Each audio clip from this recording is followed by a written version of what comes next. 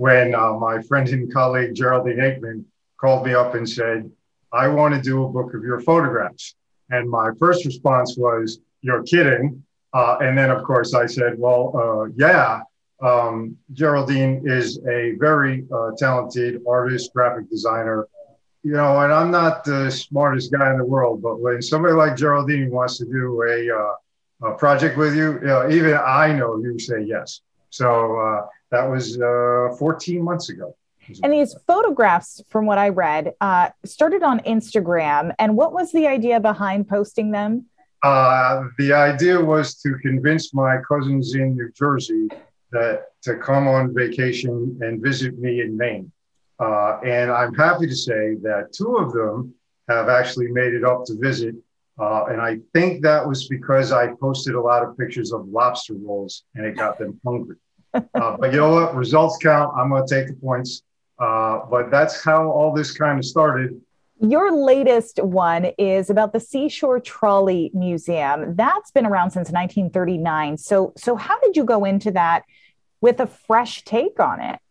Well, the Trolley Museum is a pretty amazing place. Like you said, founded in 1939, the largest collection of public transportation vehicles in the world, trolleys going and streetcars going back to the 1884, I believe, from all over the world.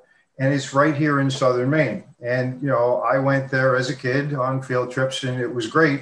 Then I stopped by a couple times and suddenly I have a couple thousand photographs. Now, if, fortunately Geraldine reeled it in because that book could have been as thick as the Manhattan phone book. For those of us, myself included, who have not been to this museum yet, although it looks incredible, what are you hoping to show to people who just sort of flip through your book? It's a special place, not just in Maine, not just in New England, but, in the world. And it's right here. So it was, every time I visit, another 200 pictures go into the book. So it's just one of those places that every time you go, you see something new. I saw in your book, you've got the U.S. Mail Railway for the post office. You had one of the buses that used to run its route through Auburn. You have a lot of different things that you showcase in this museum. Was there anything that really stood out as a favorite, something you thought was fascinating? Oh, I was afraid you were going to ask that, and that's a tough call, but I guess I would have to say, since I've been thinking about it for a bit, the brass bed or the golden chariot, which is from Montreal. And I took a ride on it with two friends of mine, one of whom who grew up in Montreal.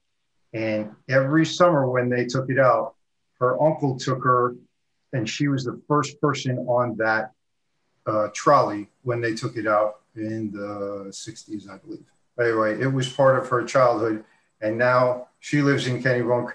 The trolley that from her childhood is in Kennebunkport, and I got to ride on it with them on Canada Day. So that one, that was very warm to my heart. But that's a tough call, and I hope I answered that adequately. You did, and it's okay to have a few favorites. Oh, there's a lot. It's pretty cool. We kind of already talked about this, but I just wanted to wrap up with this. Your photos initially on Instagram were to entice the cousins to come visit Maine. But yes, of the 4 books in your series, who would you say these are for? It is for people from away. I want people to know what a special place we have here in Maine.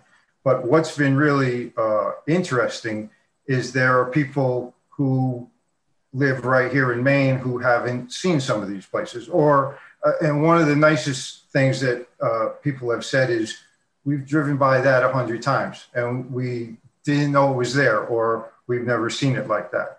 When people say that to you, that makes you say, all right, maybe this is something that's got a chance.